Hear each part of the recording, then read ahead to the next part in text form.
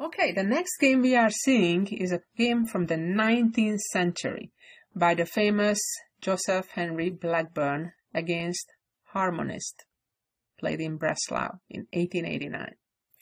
Let's see how that game developed, where White used a somewhat different technique, not with the pawns marching up on the king's side, but rather coming out with a queen to develop the attack. So you will see that the first move is somewhat different. It's a different move order. However, it still transposes to the same as we've seen in the previous game. In this game, Black delayed playing c5, but other than that, the development is somewhat similar. And in this sample game, White brings the queen out. c5 and c3. It's very common that c5 is always answered by c3.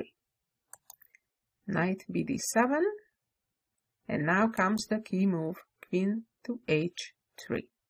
This is really important because it kind of ties the black knight to the h7 square. It cannot just move away because then White would just checkmate. So now in this game, Black made kind of a suspicious move, played rook to e8. On the other hand, if the knight would move to e4, the problem would be that White would just attack the knight, and now naturally White attacks the knight, and the knight cannot take on d2 because of the checkmate on h7, so the knight would need to go right back from where it came from. And then after knight takes, the knight could not take back because of the same checkmate, just the queen. And then after g4, threatening to advance to g5, Black is in major difficulties. So going back to this position, Black played rook to e8 with the idea to move the knight then to f8. White continued, bringing the second knight to f3 with the idea to then come with the knight to g5 and attack on f7. Especially if Black would play knight f8, that would be a really dangerous threat. Black played knight e4 in this game. And now everything goes as clockworks, with tempo, not giving Black the chance to recover. Knight takes, Black must recapture. White played knight e5, attacking the queen. Queen went back to d8, f3. Now we see the same problem. The knight has to go back to f6, otherwise White queen would take on h7. And now comes a key idea that White can deflect the knight by playing knight g4. Now the threat is to trade knights on f6 and then just take on h7, win a pawn, plus resume the attack. Now Black has two ways to try to stop White's threat. Either move the h-pawn to h6, then the problem is that White just sacks the bishop, destroys all the pawns in front of the king, and will checkmate very soon after. Alternatively, if Black plays g6, then it has different problems. And that was the beautiful thing in this opening, that there are so many tactical resources for White if Black is not really careful in the opening stage already of the game. So far, White has been playing in the king's side, a little bit in the center, and now all of a sudden a move on the other side of the board. Bishop b5, using the unfortunate positioning of the rook, attacking the rook. If the rook would move away, White could simply trap the rook with bishop h6.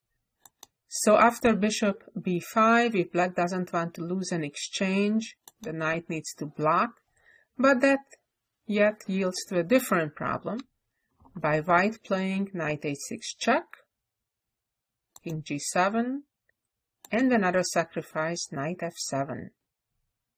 If king takes, queen takes h7. If king goes down to f8, bishop checkmates immediately on h6. So king f6.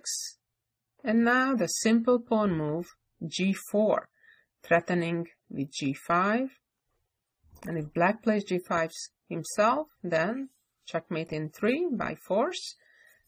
Try to pause for a moment, figure out how to end this game quickly, forcefully, and precisely.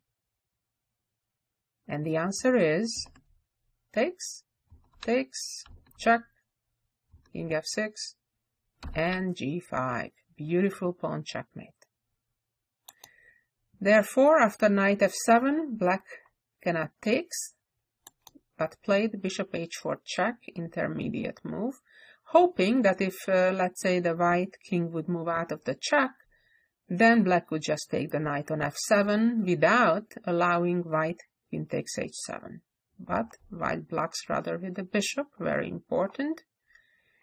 Now, if bishop takes, then pawn takes, making sure the queen remains on the h-file, king f7, and now there are various good moves, including queen takes h7, but probably most precise is bishop d7 first, and then queen h7 or such, and black is lost.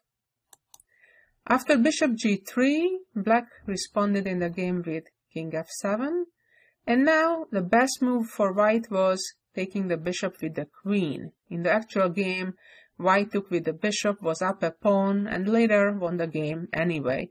But most precise was playing queen h4, because black now cannot trade the queens without losing further material here,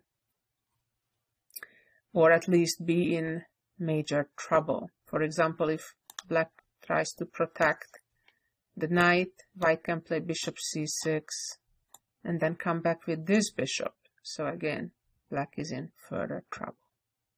So I hope these two sample games gave you an idea what this opening is about. And in the next games, we'll look a little bit more move by move in how to play the London system when black does not play with g6.